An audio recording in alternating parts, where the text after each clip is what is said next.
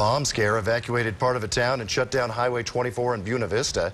But this afternoon, the Colorado Springs Regional Bomb Squad determined what looks like a bomb isn't always a bomb. The scare started this morning in the heart of Buena Vista in Chaffee County, about 90 miles west of Colorado Springs. Bomb techs thought a mortar round with wires connected to a cell phone were in the back of a pickup. KRDO News Channel 13's Scott Harrison is live in Chaffee County. And Scott, the situation now under control. Police tell you the bomb was not dangerous.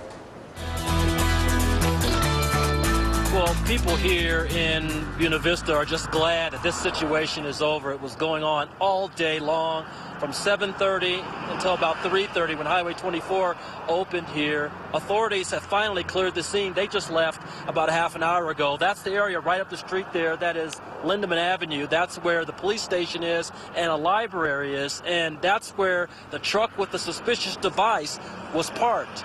And what authorities thought was a bomb or an explosive device actually was a dud. It was just what they call a practice artillery round. Now let's take you to video from the scene here earlier this afternoon. The Colorado Springs Regional Bomb Squad came out to help. The unit sent its robot in to get a closer look at that device. Highway 24 was closed for 8 hours today, and that just ruined a day of business and work for many merchants.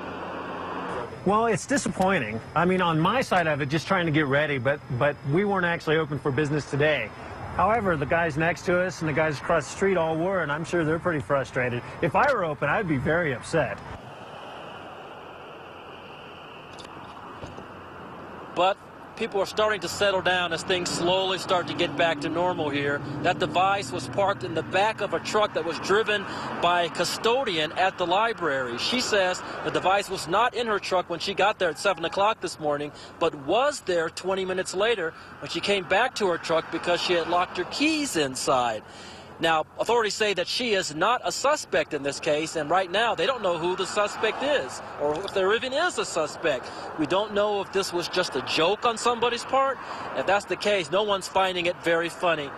The ATF has possession of that device for further study now, and the Buena Vista Police Department is continuing its investigation.